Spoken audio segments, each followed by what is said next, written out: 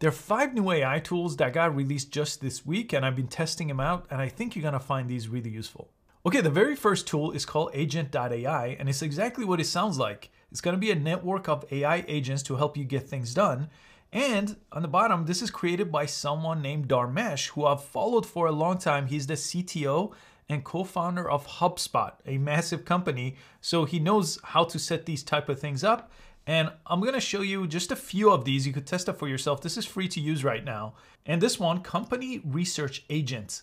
And this is how simple it is to use. So type in a company you wanna research, and you could type in the domain name or just name of the company, run this agent, and look how well this works. So this agent right here pulled everything I want to learn about this specific company. So if I go down here, look at this table of content. I'll just go through some of this. Competitor analysis, you have that right on top. Funding data, it tells you about website traffic. It tracks their social media following on different types of social media platform, how fast they're growing over time, a full earning report, the Glassdoor review. It even does organic keywords and where they rank paid keywords and how much it's costing. These are like Google paid keywords. I mean, this is just incredible. The different categories. And I was wondering, is this just for public companies? So I have a production company. So I looked up my production company and look at this. This is my production company's very small company I've had since 2009. And it pulled up, again, all kinds of things that are related to my company. Obviously not as much as NVIDIA, right? But it's still, I just wanted to make sure this is not just something for public companies. And I tested out a couple of my companies here, ran an agent, and it worked there too. And I really like this one, Website Conversion Optimizer. So if you type in skillleap.ai and just type in any website you want, including your own website. If you have a website, it pulls in the website and it's gonna go to work and it's gonna give you a ton of different options on how to improve this website. I notice it typically gives you 10 different recommendations and helps you improve every little section of your website. And I would think maybe like 7 of these I'm actually gonna incorporate to improve my landing page. And it looks like they're training a bunch of other ones. I'm sure he's gonna make this a big network of different AI agents. And look at this domain name, agent.ai. Dharmesh gets some of the best domains I've ever seen. Okay, the second tool I wanna show you is something that Canva just rolled out this week. So they had something called Canva Create this week, where they basically almost reinvented what Canva is. But some of these new AI tools they released in Magic Studio are just absolutely insane. This one right here, Magic Design for Video. Let me just show you this one. So the way it works is I just uploaded a video. I just made a Facebook ad recently. So let's say I have this video here and it's long. It's like a minute long, right? Let's say I want to go ahead and see if I could take little snippets here to post on social, maybe 5 seconds here, 10 seconds here. But I'm not gonna go through it, cut out sound bites, do a whole bunch of editing here. So basically there's this option right here, edit video. It's called highlights, it just came out.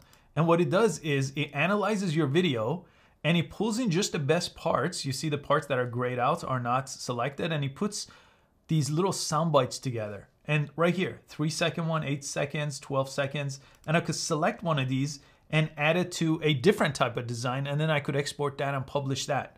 And it took like seconds to do this, right? This is typically something that takes a long time. There are other AI tools dedicated to doing this, but having it inside of Canva and then just being able to create new designs from these cuts that he makes right on top, basically selecting it based on the words spoken, it's gonna be a great time saver. And I'll show you just one more option that comes in really handy inside of this Canva Magic Studio. Basically, they have this thing called Magic Grab. So right here, as you highlight different things in here, it will select it. So if I wanna just select this person right here, let's say I don't want this person in the specific image.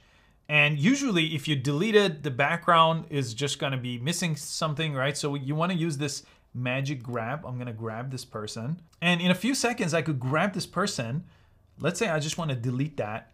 And look how clean this is. This is only something that was possible with Photoshop to this level of detail.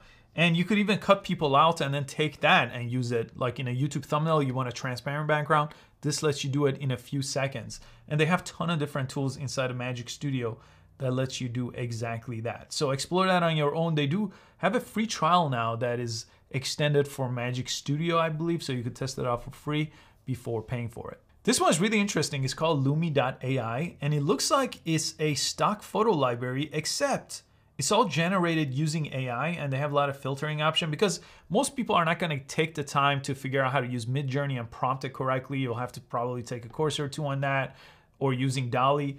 This one, basically really good AI artists have created all kinds of different things, all kinds of different images, and you could basically download them royalty free. I don't see any type of pricing here, so I'm assuming it's totally free here to use. So you could select any of them, go ahead and download it here just by clicking on download. And they have a really nice search tool right on top. So if you wanted to search for something specific, let's click on just this nature category to see what they got. So there you go. If any of these work for your website or for your campaigns, you could just go ahead and click on them and then download it right from here. Okay, this next one is a brand new model, a brand new large language model from the company Mistral.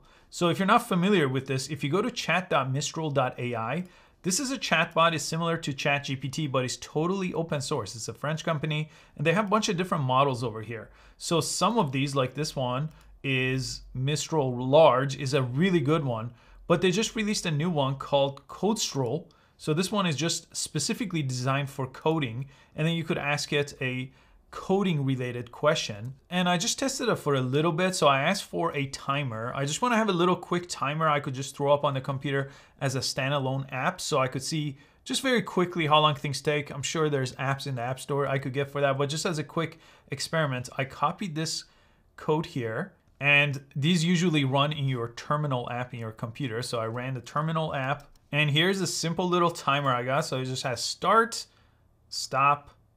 It's gonna stop at 3 seconds. It give me a pop-up, reset, and you could just keep using it like this. So I just had it, let me minimize this. I just had it right here on top of my computer like this as a little window, just to see like how long does it take me to record a video, for example. Then I could just have this running. And that was just one of the things I just built with this, and it did a good job. No issues, no debugging, ready to go. And this last one just came out, and I made a dedicated video for it, but this is something inside of Perplexity.ai. If you go to the library tab and press the plus sign and click on pages, it basically lets you create blog-like posts, or what they call pages, just by typing in a prompt about what your page is all about. So all you have to do is type in something, how to get customers for small business, pick an audience, beginners, send this out. And in a few seconds, it basically starts creating a table of content. It creates an intro paragraph, different sections here, and it pulls sources from the internet.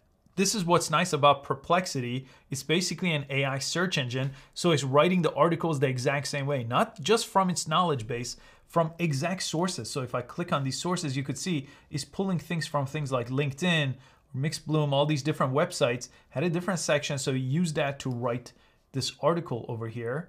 And it looks really, really good. And what's really great about it is it's fully customizable, it's fully editable. So if I want to change the top heading, for example, here's a bunch of different options that I have to choose from. Or I could go ahead and just generate an image. I could choose photographic style here, and it's going to then use AI to generate an image here. And if you like it, you could use it and move it around here to make sure it fits.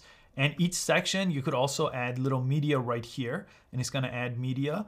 And then you could go ahead and publish it. And then if anybody else gets this link, they could have a follow-up conversation with this exact same page with all the research that he pulled in for you. Now, the only thing is this lives on Perplexity.ai. So I'm curious to see if Google is going to index this and show this in the search result, these finished papers that are mostly made by AI, but obviously you could customize it as much as you want. But if you want to have this on your own blog, you still copy and paste. It's not going to just sit on your WordPress blog, for example. But I made a dedicated Perplexity Pages video, so I'll link that here. I hope you found some of these useful, and I'll see you next time.